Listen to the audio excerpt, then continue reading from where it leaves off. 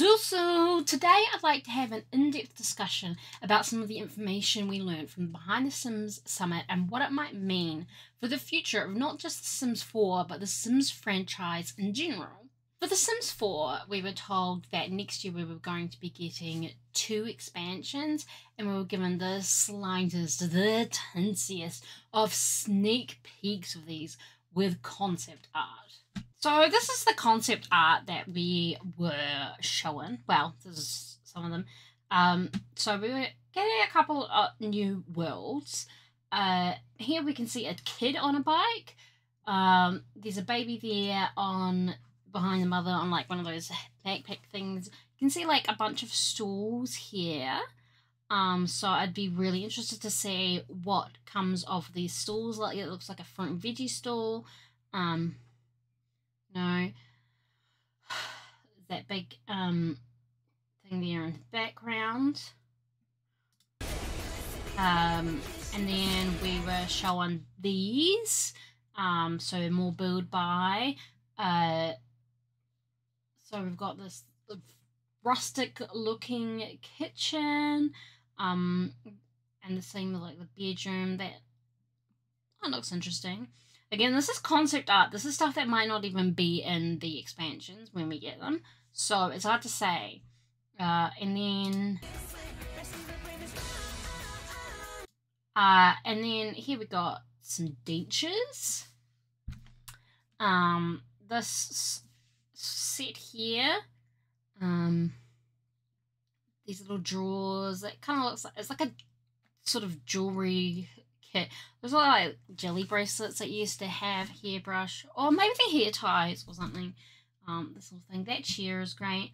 But yeah, so that was some of the concept art that we got. So looking at that concept art, it looks like one expansion will be a generations type expansion, which is something people have been asking for a while. I know I personally would like to focus on other life stages other than like young adult life, which is a lot of what The Sims 4 has been so far. The dentures suggest something more for elders, finally, and a kid on a bike is really something that should have been in the game since bikes were introduced. However, that was with Discover University, and I know that those kind of animations are different for the different age stages, so maybe they just had to wait a bit longer for that. Honestly, I have been asking for an expansion on all the different life stages for so long. I'm always asking for stuff for toddlers and children and elders. It's going to be, I think that kind of pack is going to be really good. Generations was a great expansion for The Sims 3. It added so much.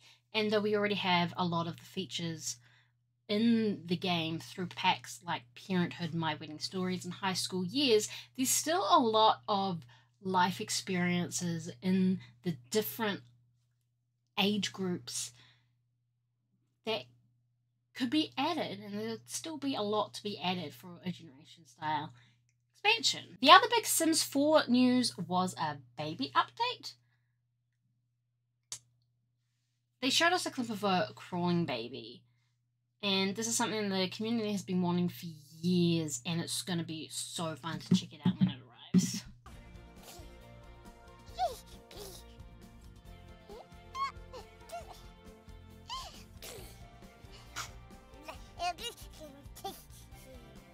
No, boo.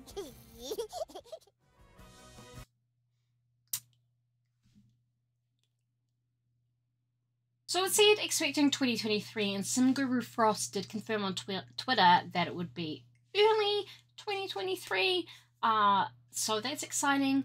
It also looks like it's going to be a new life stage, like between the bassinet babies and the toddlers. I guess maybe that leaves it open to add other life stages in as well, such as preschools or tweens. I don't know. There's a few life stages missing still. Baby Change is going to be a nice addition to a Generations expansion style, which I think further proves that theory, or just helps add to that theory of the generation style EP. I also hope, and this is a lot to ask. It's a lot to ask, but if it is a new life stage between the bassinet object baby and the toddler, please can we get new knitted onesies with the nifty knitting pack, please? I know it's a long shot, but please, Sims, please for me. More big news was a early look at the next generation of The Sims. It's currently called Project Rene, which I've seen some people be confused about. It's a common thing in game development to call something a different name as you're still developing the game, because there's always a chance of it becoming something else, and there's also the chance of it leaking, and you have to keep things pretty tightly wrapped.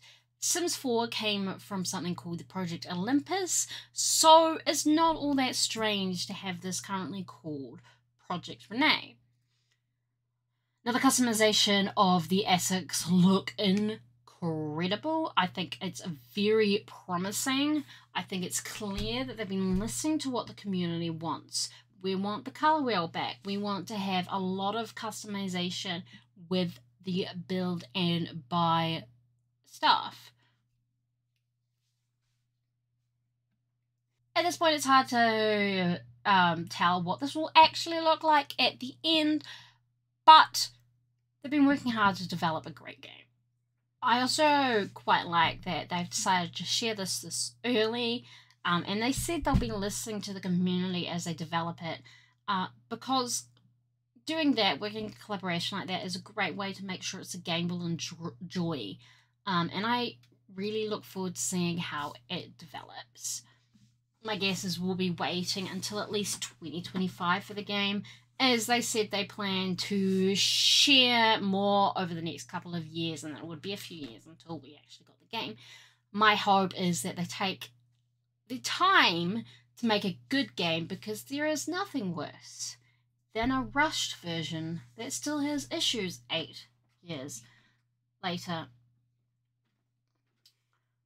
There's also talk about cross-platform and multiplayer. The way they talked about multiplayer was, it sounded like it would be an option that you could play with another friend, but you could also play solo, which I'm glad, because that was a concern of mine if they ever did go in the multiplayer direction for The Sims, that you could still have it solo. And my other concern is that if you are able to play solo without an internet connection, I know you'll likely have to have an internet connection to at least download the game, but it would be nice if once you have the game, you don't actually have to always be connected to the internet, because that was one issue that they had with the last SimCity game that caused a lot of issues, and it can be quite a strain on servers and stuff as well.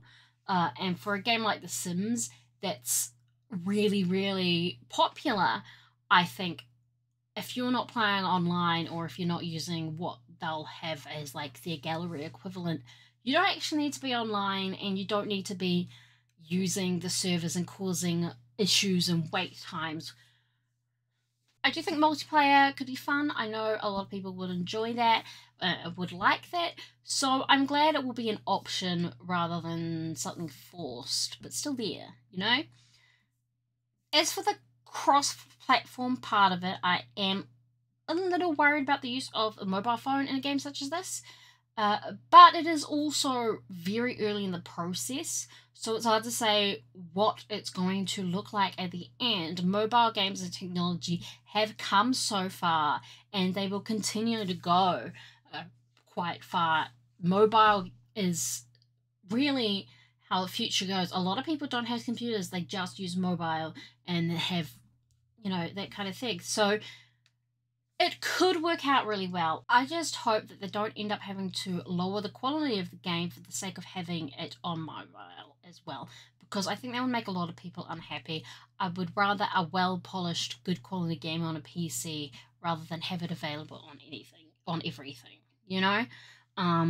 And there are still 2 mobile Sims games, which were even part of the Sims Summit, so it's not like they're hidden away or anything. So I hope the quality of the game is prioritized above having it as a mobile option as well. I've also noticed a lot of people talk about how Project Rene is copying Paralives, and well, I can see why people think that. It doesn't really take into consideration how game development works. Project Rene has been in the works for years already. Any similarities now are because of similar technologies and the fact that it's the same genre. They're working on the same basic game dev technology. I think it's unfair to both games to make this claim when we've barely seen anything about Project Rene. I'd love Paralives to do well, because then that means the Sims will be encouraged to do better, and likewise I would like the Sims to do well, because that'll encourage Paralives to do better. That's just how innovation and competition works. The competition is needed there to push it forward, and I think judging them unfairly before they're even out is going to do more damage, really. I don't think that we can truly make these comparisons until we have both games to play, and neither of them are going to be available anytime soon. The important thing here is support your game devs. I'm really looking forward to seeing how Project Rene develops, seeing what the next Sims expansions are, and watching everyone's 100 baby challenge become even more chaotic with the baby update. Please let me know your own thoughts about this down below. Please be civil.